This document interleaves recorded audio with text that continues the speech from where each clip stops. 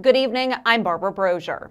Indiana's Attorney General won't face criminal charges after an investigation into sexual misconduct allegations. 4 women publicly accused Curtis Hill of improperly groping them at a party in March. The state inspector general interviewed 56 witnesses about the incident, and a special prosecutor says there were some challenges. There's no timeline for me to prove. There's no ability to say this happened at this time, this person was here and that person was there. That was just impossible.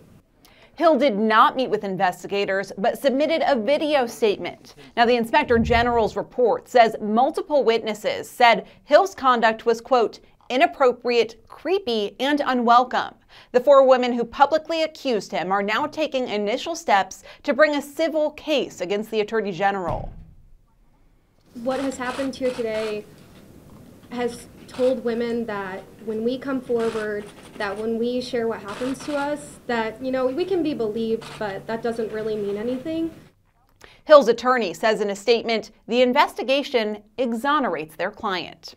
Attorneys for the former Vigo County School Corporation superintendent filed a motion today asking the Marion County Court to dismiss charges of bribery.